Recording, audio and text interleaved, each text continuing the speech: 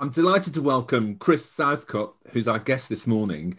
And Chris is a freelance IT technician. And before we start, let's see some of the work that Chris does.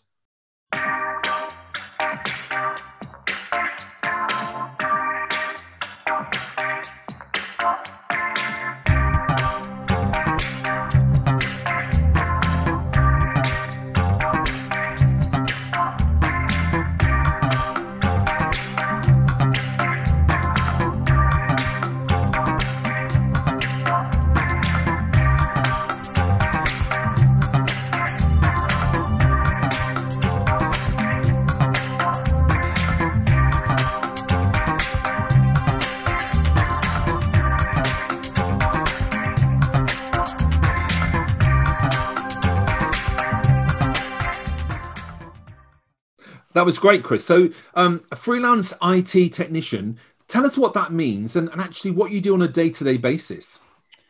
Well, IT technician, that's quite a nebulous thing to begin with anyways, because I personally, for me, IT is a very broad church to begin with. It could be anything from basically being the guy at the Apple help desk sorting out people's phones to someone who's doing with cybersecurity. It's all still dealing with information technology.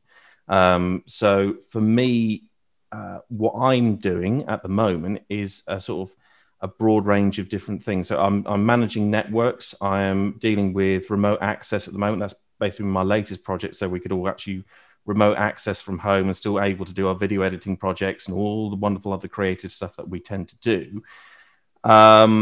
As well as the boring, more mundane stuff, like actually making sure all the laptops are up to date and just making sure everything ticks over nicely so that it's basically greasing the wheels of industry, effectively, what we're doing. So I know you're freelance and I know you work currently for Hawk AV. Tell us, if you can, what sort of things do Hawk AV do? So in more normal times, I will probably sort of say that Hawk AV are...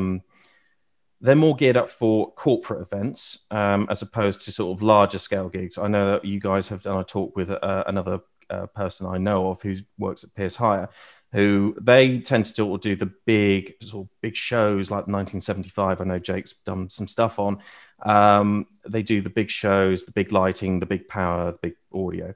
Hawk AV sort of do the more niche element of that, which is more corporate side of things. So we tend to rock up with a couple of three people, some speakers, some PowerPoint, help out with some audio, and basically for small to mid-sized conferences, that's kind of our bread and butter. As we've transitioned into the world of virtual events, and that's how I sort of sidestepped in my sort of profession role, we are facilitating that on a virtual basis. So we're using Zoom, we're using Teams, and then packaging it up and sending it back out potentially as a restream, or as there to facilitate and help these people out to make the event better, technically speaking, or just work smoother. So, to be honest, we've kind of sort of been glorified help desk to a point in some capacity, but then we also are, we can end up being like a full scale TV production. We're taking these individual feeds and then we're spitting them back out as something else.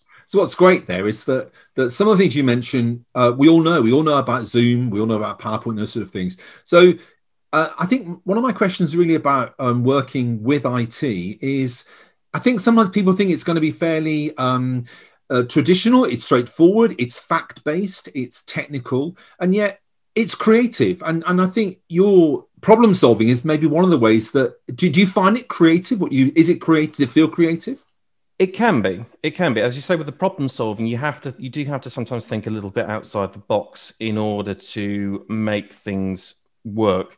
One of the examples I can give here with the guys at Hawk is when it all went a bit Pete Tong last year with COVID and everything else, and literally I was sitting on a train, phone going off, and literally it's like cancel. Everyone's work got obliterated. And it was a case of, I went to Marcus, he came to me and basically said, right, I need a roof over my head. You need a business to still operate. And my background was mostly in terms of the live event stuff. It was kind of like I was the webcasting and video conferencing guy because, that my corporate background lent itself to that and dealing with, multinational companies. So how I had to creatively think around a problem is that we had no money to invest. And it was a case of, right, go in the warehouse and make something happen. That's partly why I've got my jacket on, because it's freezing cold here in the warehouse. Yeah, so just go in there and make something happen. So you kind of have to think creatively in that respect, but that's also knowing the limitations of various bits of equipment, knowing the limitations of various bits of software that you're using, and then working ways around that. I think that's the way that I would personally say that's the creative thought, is making something that isn't quite what it's supposed to be and then turning it into something else. Kind of you sort of hodgepodging things, I suppose. That's kind of my creative way of doing it. But to me, though, IT skill sets, as what we would think with like PowerPoint and Zoom and Teams and Photoshop actually and Premiere and all the rest of those kind of things, IT is a skill set repertoire as a means to an end. It allows you to do the more creative things, so long as you know the ins and outs of why and how and what makes it work. If there's a problem, you can then solve it and deal with it. Because you don't want to be sat there on a job and go, PC's broke. How do I fix it?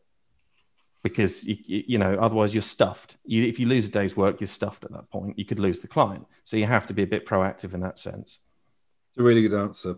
Can you tell us, have there been, or sort of, what are the possible barriers or challenges you've had to face to get where you've got?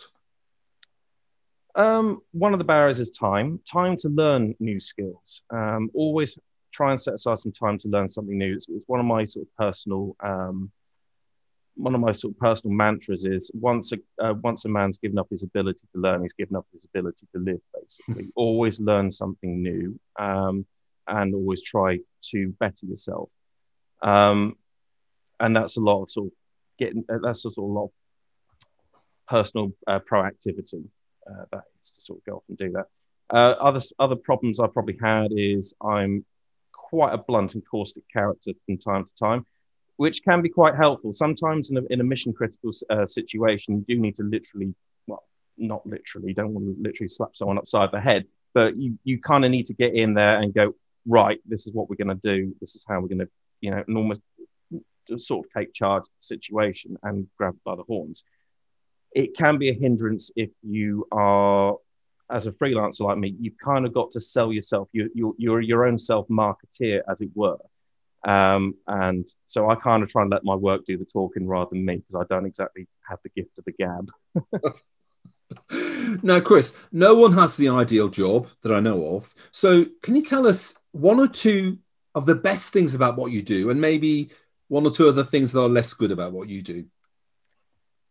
One of the best things about it is, in normal times, is kind of actually the ability to work with a plethora of different people and learning new skills from these different people. In fact, actually, one of the examples I can give, in our studio that we had to rig out of nothing that I mentioned earlier, it was a case that there was a particular program that I used on a job 6 or 7 months prior, and it's simply because someone mentioned it to me, showed me what it could do, I remembered it and used it in there.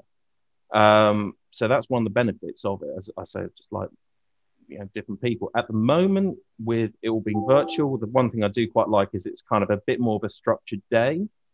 Most things are sort of now 9 to 5, but I do actually kind of miss the long days. Actually, I it's a bit strange. I do quite like the antisocial hours, to be honest, and then making a whole day of it. And I think it's because I could be focused on it, and that's probably one thing I don't like at the moment, is just the amount of communication that's going on at the moment. It's quite, you're getting bombarded with a lot of different problems very quickly. It's how to juggle all that. And what's probably the other thing I don't like at the moment? No, that's probably it. I probably apart from just feeling a bit constrained at the moment, but then we all are. We're all stuck at home at the moment, and yeah, that's fairly universal at the moment. So, normality. Can I ask you, what personal qualities you think you need to follow the sort of career route that you've followed?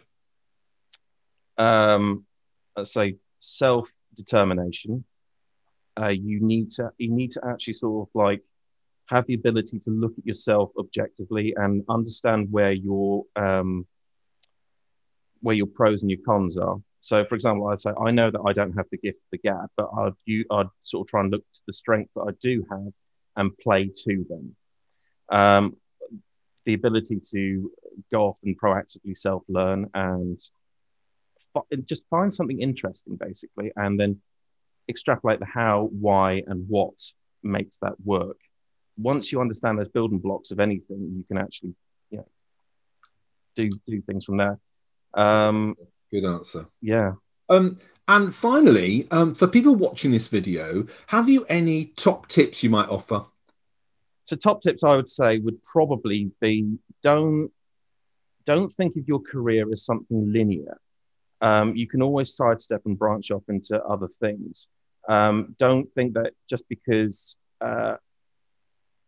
there's a job out there that you have to learn that particular skill set to do that job. You can always sidestep and do something different, and make your own destiny, I suppose. For me, I originally started off being, on a payroll as a full-time employee. I found it a lot easier and a lot better balanced quality of life for me to be a freelancer. It's a lot more challenging, do not get me wrong, but the benefits are night and day, and I feel a lot happier in myself for it. So, Chris, thank you. It's been fascinating to talk to you. Thank you so much for spending time with us this morning. Thank you. all right, thank you.